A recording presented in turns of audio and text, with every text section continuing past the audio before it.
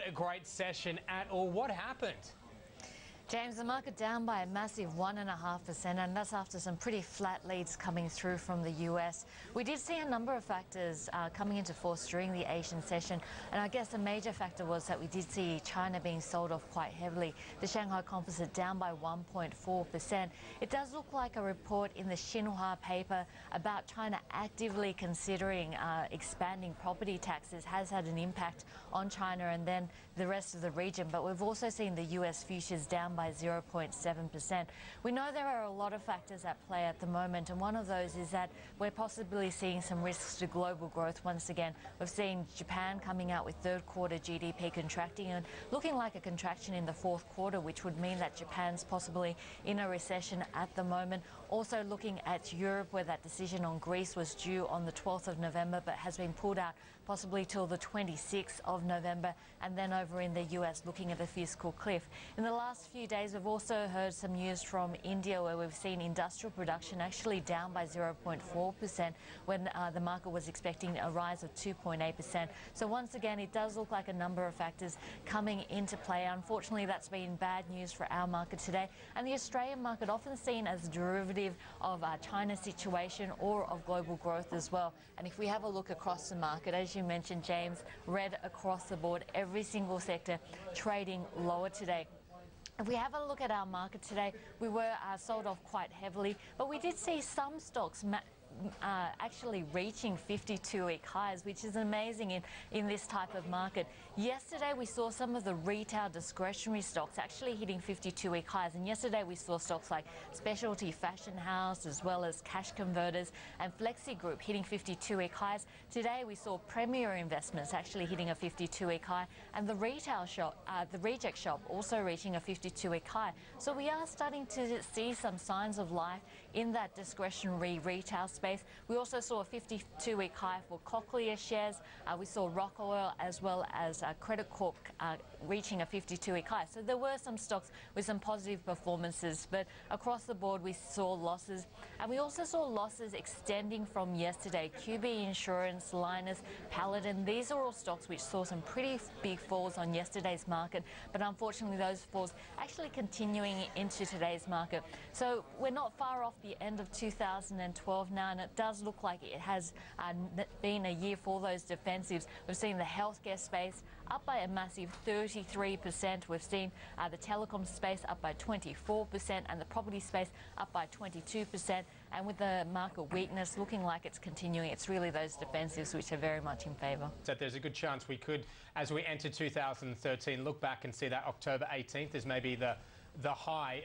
Where, if that's the case, I mean, where do you potentially see the broader index actually finishing? What sort of level would you be looking at below where we are now?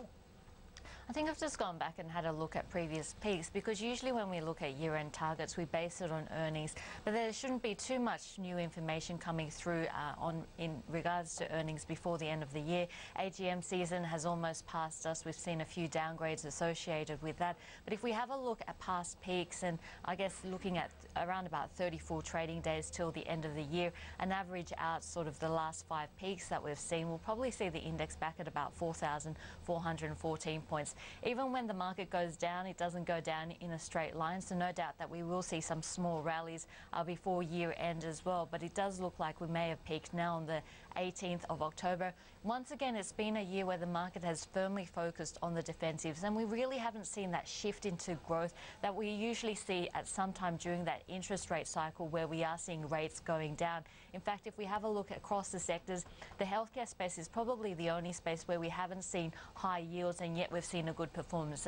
That's because the healthcare sector has actually shown a considerable growth and momentum in positive terms of earnings. So the healthcare space up by 33%. Of course, the other two that have performed well, the telecom as well as the property space, these are both areas which are very high yielding. The telecom space with a yield of about 7%, and if we have a look at the property space, a yield of 5.5%. So it does look like investors still staying in those defensives, and we're still waiting for that move into that more growth-related strategy that we haven't really seen come through in 2012.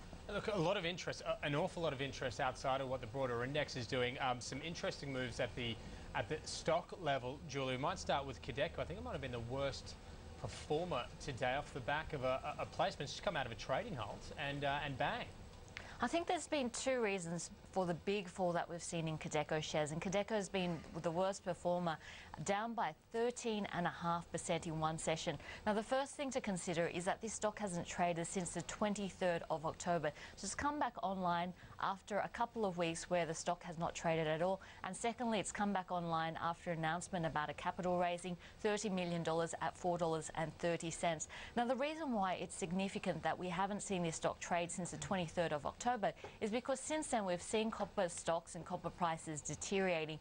In fact, if we have a look at performances of copper stocks from the 23rd of October, we've seen the big stocks like Oz Minerals and Sandfire down by 10% in that time, and we've seen the smaller ones like Tiger Resources down by 22% in that time. So number one, Codeco has had to play a catch-up with those copper stocks and the falls that we've seen in that time in copper stocks.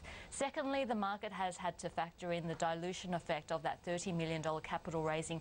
What's concerning about the price action today is that it's fallen below the capital raising price. Now, they're looking to raise capital at $4.30. Some of that will be to offshore investors, so about $12.3 million of that, $12.8 million of that will be to offshore investors, but the rest of that will be here domestically to sophisticated investors.